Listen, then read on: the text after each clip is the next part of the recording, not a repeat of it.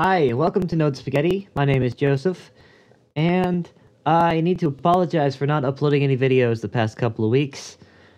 I think I might have started this channel a little prematurely. I'm still super busy with all kinds of work, and it's just hard to find the time. Excuses, excuses, excuses. The secondary topic this week is ways to avoid procrastination, because I am a hypocrite. So, without further ado, let's get back to making this cute little octopus friend in Blender 2.81. And just a quick reminder that the last video was about retopologizing the octopus. We stopped just as I was working on the octopus's head. So we're going to keep working on the retopology in this video. Now the first task I've got to do is reduce the poly count a little bit because I just wasn't happy with how high poly everything was at this point. It's healthy as an artist to be able to cut back, destroy, and erase the hard work that you've spent the past 8 to 20 hours working on. It seems counterintuitive, but that's actually how you make rapid progress. It's very simple, really. If you can do it once, you can do it again. And if you're any good, you can do it as many times as you have to. Otherwise, you're not actually any good at it, you just got lucky once. And you shouldn't rely on that. You need to be good enough to do anything you want to do as many times as you want to do it. That's what it means to be a professional. I mean, you can't expect to take people's money unless you can do it on command. Now it is pretty normal to be hesitant to destroy your hard work, and there's a bit of experience and wisdom that goes into knowing when to keep it and when to throw it away. But ultimately, sometimes you just have to pull the trigger.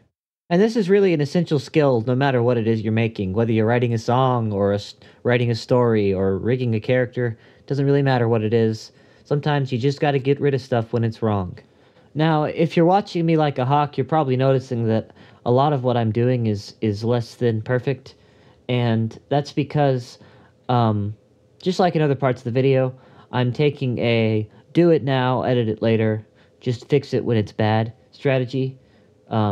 This was, after all, just a quick weekend project that ended up being a whole series of headaches. There are going to be places where I do something that's kind of bad, and I'll fix it in a later video. In the meantime, I want to share a few of my personal time-tested strategies for avoiding and defeating procrastination. Now, the first thing you need to do is know why you procrastinate. There are typically 2 reasons why people procrastinate. Number 1, the perfectly logical reason, which is, I've got plenty of time, I'm good at it, I don't need to start it yet.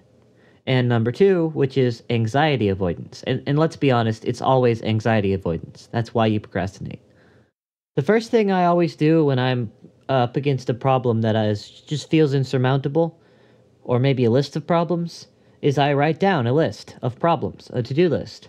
And I sort my problems in order of least stressful to most stressful.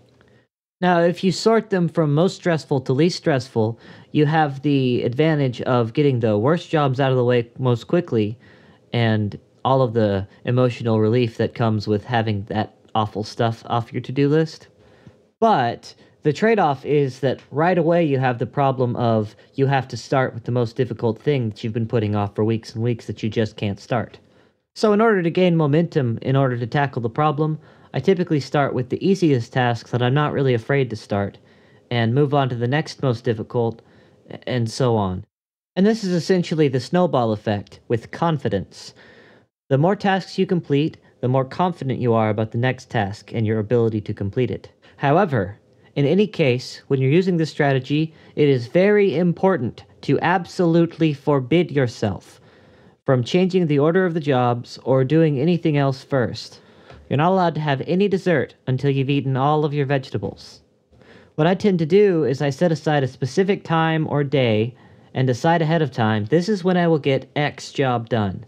And I'm going to do that, and I'm going to do just that, and I'm not going to do anything else at all, anytime this week or next week until this gets done. I always schedule well above the amount of time that the job will actually take, because I know I'm going to spend more than half of that time just putting it off, twiddling my thumbs, and coming up with excuses not to work. Now, the benefit of this method is that it's an inherent carrot and stick. The carrot is the fun work I get to do once I'm done, and the stick is the consequence of failing to do the stressful job, and this is usually a consequence I can barely even begin to think about. This way, the motivation comes from two different directions.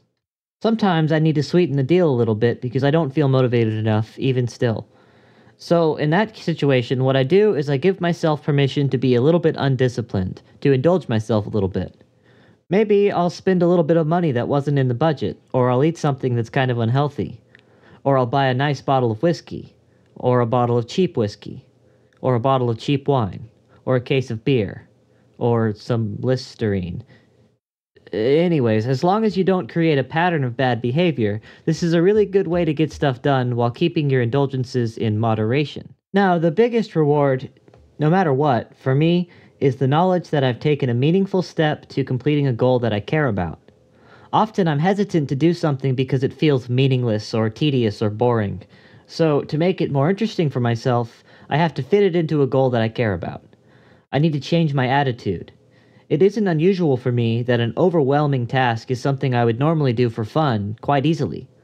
Why is it so overwhelming then? Because I'm not self-motivated to do it. So, I always try to find a way to align uninteresting jobs with my own internal drive to succeed. Now, sometimes it's just kind of pointless to try to keep working. It's 8:30 at night, or it's 9:30, or it's 10:30, or soon enough it's 1:30, and I still haven't gotten anything done. The right thing to do in that situation is at 8:30, when you know yourself, you know you're not going to do any work, just go to bed. Then you can just wake up early the next morning and spend the extra time getting stuff done while you're feeling rested and fresh. Another simple way to get started is usually used for driving out writer's block or something like that, but it can help with procrastination also, and that is just put some awful scribble or write something really stupid on the page, or in Blender, make a really bad Suzanne or something. The point is you fill the empty void that's stressing you out with something, anything, just to get it out of the way.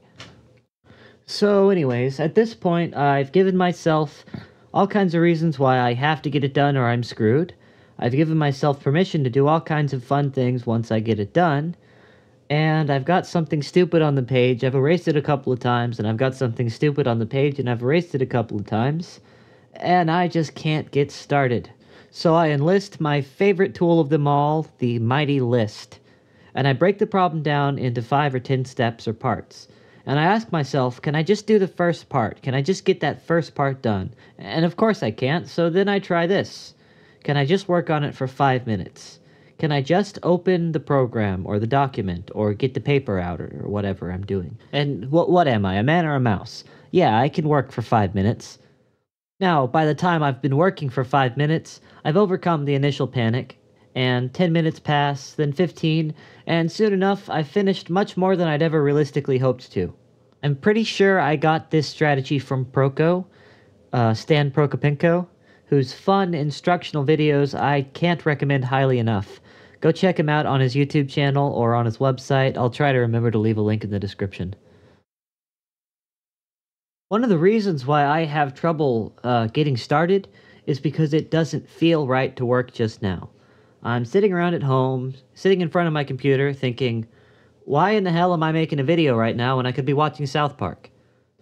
So, inevitably, what I do is I watch South Park for 4.5 hours, and before I know it, it's 10 o'clock on a Saturday night, and I haven't made the video yet, and it's been 2 weeks. The problem here is that I am trying to work at home, and the place where I do fun things, the play area in my life, is the same place as the work area. For me, this is a barrier to getting stuff done in a psychological way. You know what it's like, going through your morning routine, driving to work, sliding your time card in the machine. By the time you get there, you've already buried and mourned for the 8 hours you could have spent doing anything else, and there's nothing left to do but just resolve to spend the time there at work, doing boring work tasks, because you have to be there anyways. So, sometimes I try to replicate this morning routine type thing, even when I don't have to leave home. It's really helpful to do your work in a different place entirely than the place where you do fun stuff, maybe set up a home office if you have a room for that. Now, I unfortunately don't have room for that, so what I tend to do is just take a shower, change my clothes, wear something that I would go to work in, and then when I look down, I see that I'm in business mode, not in party mode. It also helps me to do a warm-up activity. What I tend to do is do quick figure sketches in ballpoint pen in a sketchbook or something. And finally, perhaps the most important bit of advice is just sit down and remind yourself it's not that hard. Other people have done it before, other people will do it after, and those people aren't special. You can do anything those people can do, and those people never could have done it if it didn't start out as something easy and approachable. And would you look at that, I've run out of footage. I'm going to try to make the next video a lot quicker to make up for the 2 weeks that I didn't do anything. So stay tuned, and thank you for watching. Make sure to leave a comment, like the video if you want to. I dare not ask you to subscribe after that long period of silence, but do what you want.